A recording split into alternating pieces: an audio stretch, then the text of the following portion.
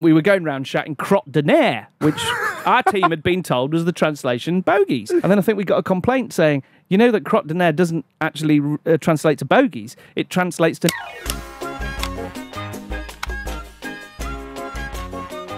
The Bungalow. Oh, yes. Yeah. You've done lots of things, but that is your creme de la creme, isn't it? It is, really, yeah. It's our New York moment, I suppose you'd say, yeah.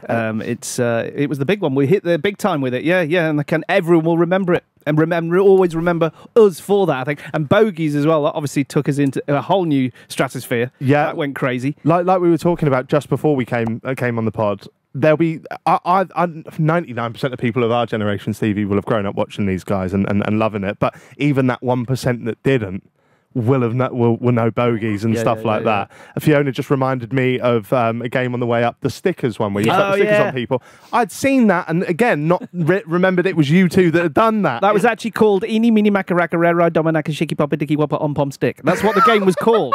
We had to introduce it as that on a Saturday morning as well. Just for any listeners who might not have seen the show, can you try to explain the premise of it? Nah, screw them.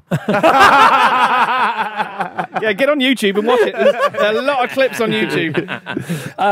Okay, so the premise was it was the set of a bungalow, apparently mine and Richard's bungalow. With a lift in it. Yeah, with a lift in it, and then a team of like 6 mates would come over, kids who would come and sit in the bungalow, play loads of ridiculous games and try and earn points for the games that they were playing, and the one who got the most amount of points over the course of a weekend was the king or queen of the bungalow. This is how old this is, so before, 02 to 06, there was no social media or anything, so there was no email, really. Email was quite new still at the time, so you'd have to literally go to one of those photo booths in a train station, get passport photos of all your mates, staple them to an actual application form that you printed out, and post it to the BBC. Oh, that's how old school it was. To get on the show? To get on the show. So we'd have bags of these, letters and application forms that we'd have to try and sift through them all. Yeah. No uploading photos onto a form and emailing it. Now, because of the attention span of like the Gen Z or like the TikTok, no one would be bothered to do that. Wouldn't even think about it. Yeah, and in its pomp, in the show's pomp, how many applications would you? Thousands. Yeah, thousands. The mail bags used to arrive up at East Tower with a TV centre,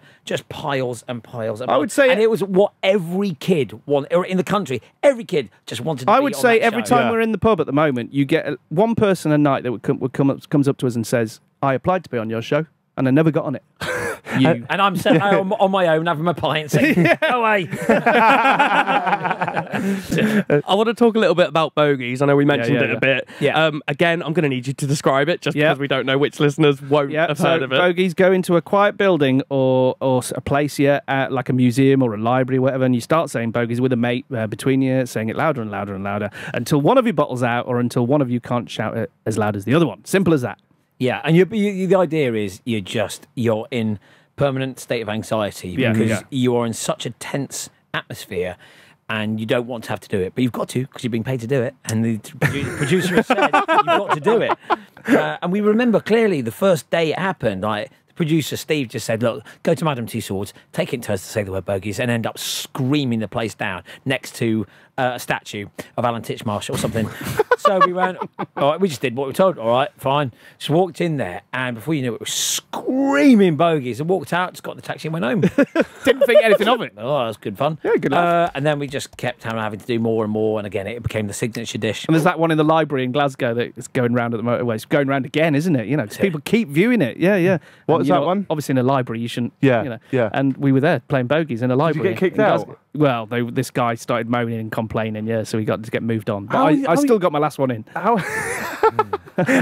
do you keep your bottle? Because I think I'm someone who's like, I'm quite out there, but I don't know if I'd be able to do that. Like, I know what you mean. It was tough. Some of them were tough, weren't they? Yeah, I think we did a selection of them called extreme Bogies, where we did them in really extreme. So we did like in a lecture hall, a student lecture hall in Bournemouth. We thought they'd be up for it, being students.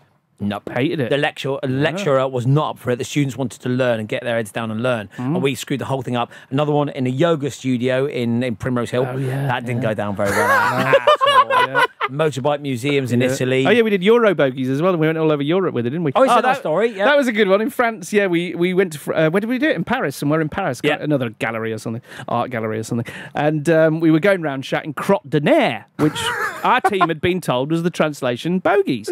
Anyway, it's not till it went out on BBC One and everyone found it funny and da-da-da. And then I think we got a complaint saying, you know that crotte de nez doesn't actually translate to bogies, it translates to no shit. So we'd been walking around this gallery in Paris, and this went out on BBC One. No shit! Did you get many into any kind of sort of live splashback from the public that you couldn't? Oh yeah, I got put up against the wall, didn't I, at the London Aquarium? Yeah, basically Rich went up behind someone and shouted bogies at them. Behind their head, they were looking at some fish in a box. Yeah. You've just summed up aquariums. Yeah. In a box. Yeah.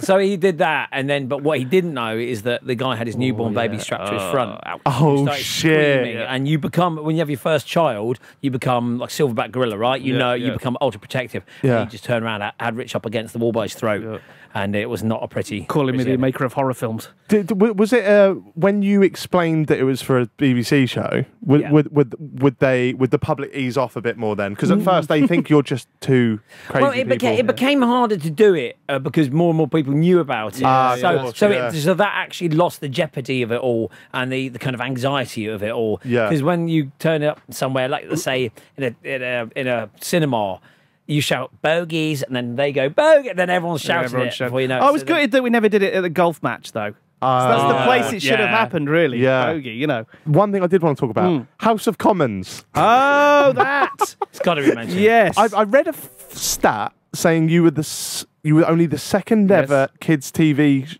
presenters or show that was mentioned in the House of Commons. Right, the first one being Blue Peter. Blue Peter. Why the fuck was Dick and Dom mentioned in the House of Commons? There was this MP called Peter Love, and he took it. He walked in one day, on his daughter was on her internet, looking at playing a game, because by the end of the Bungalow, by the last series, you know, the internet was taking off properly, and so the BBC were making games. So there was a game on the Bungalow website called Make Dick Sick. It's a game we used to play on the show, where you can write in with a horrible story, and if it makes me sick, you win. You know, I had a mouthful of vegetable soup and da-da-da. So he took a dislike to this and stood up in the House of Commons and explained to the Parliament that this should be banned. I know. That it was not the stuff of public service broadcasting. No, that's it, yes. That's what he said. Yeah. So, yeah. Don't you need... Oh, it's because he obviously was a politician. I was going to say you needed... That was one of those light bulb moments, though, that when you're starting to get debated in Parliament, you know something's going very right. Right. You know, and it was also a testimony as to what the show was. It was either you had a lot of shows around then that were vanilla, and certainly a lot now that they are just standard. They don't offend anyone. They don't make anyone particularly happy. They're just there, right? And the whole thing about that show and a lot of others around that time, like TFI Friday, The Big Breakfast, you know, Bottom, anything with Rick Mahellin, all that kind of era. There was challenging programs, and it didn't make everyone happy. It upset some people, but I think if you've got a choice between having a show that's just one level or a level where some people don't like it, but a lot of people freaking love it, go for that. Yeah. That's where we should have played Bogies, PMQs. That would have been the... Maybe that's it. That's the comeback. Maybe That's the comeback. The last ever Bogies ever will be at PMQs. All right, let's truss. Have some of this. Bogies!